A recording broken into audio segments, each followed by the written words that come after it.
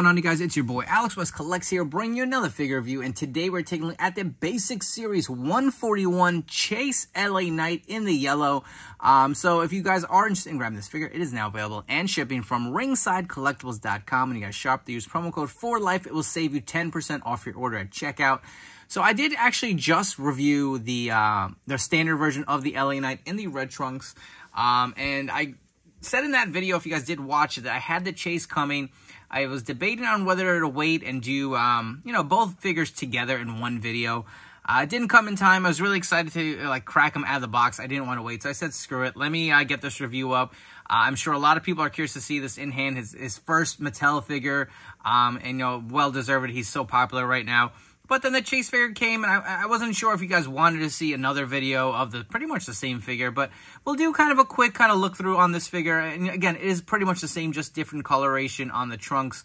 And I think the boots, and we will definitely do some comparisons with the standard version. But the box itself is the same box that we did get prior. You get the Basic Series 141 with the new packaging. LA Knight, first time in the line. You can see he does have the yellow and red trunks on this. You got the new Basic Articulation for this figure as well.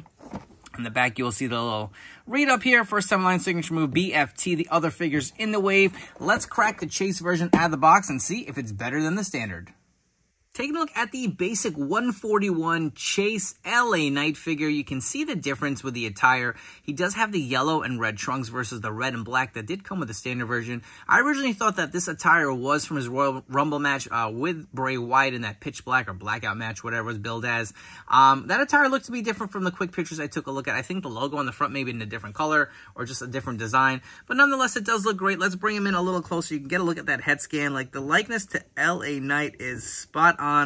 Absolutely love the kind of side smirk. Love the sculpting of the hair. And this is exactly the same as the standard version, so you're not getting anything different as far as the head scan. But let's take a close-up look at his tights. That's where you're going to notice the major difference.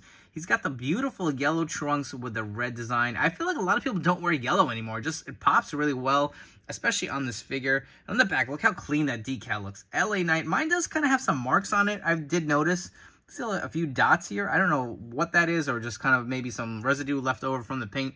But nonetheless, other than that, I love the logo of the LA Knight decal on the back. It is different from the standard version, which we will compare.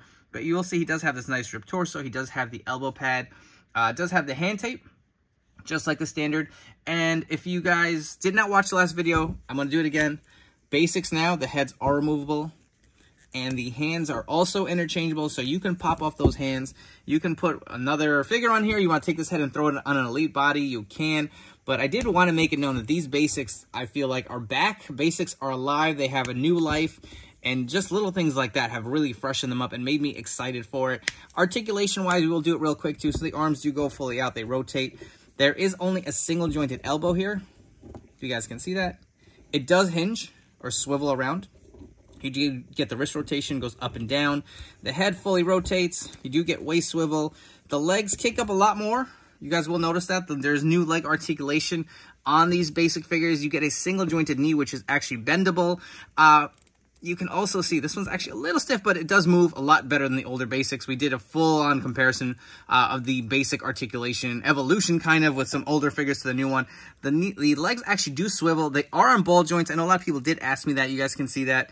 The figure is on ball joints, so you can possibly remove them, but you get a little nice range of motion with this figure. It just pops really well. I did want to point out one thing. I know a lot of people are asking me. So he does have a hinge on his boot here. That I don't believe is standard with the new basics. I feel like this was kind of a one-off. Maybe it was his first figure. There was a lot of hype, so they did actually go ahead and throw those the foot hinge here. I think most of the basics will not have that on the new articulation. Maybe it's a case-by-case basis, but this figure will not. But while we're at it, let's look at his boots. You can see he's got the little logo here on the back. The standard version of boots, I think, are a little nicer. It has Knight on the top and LA on the corners, but this just has the two red designs, and he has the white soles versus the red that did come with the standard figure. But let's come back and we'll compare both.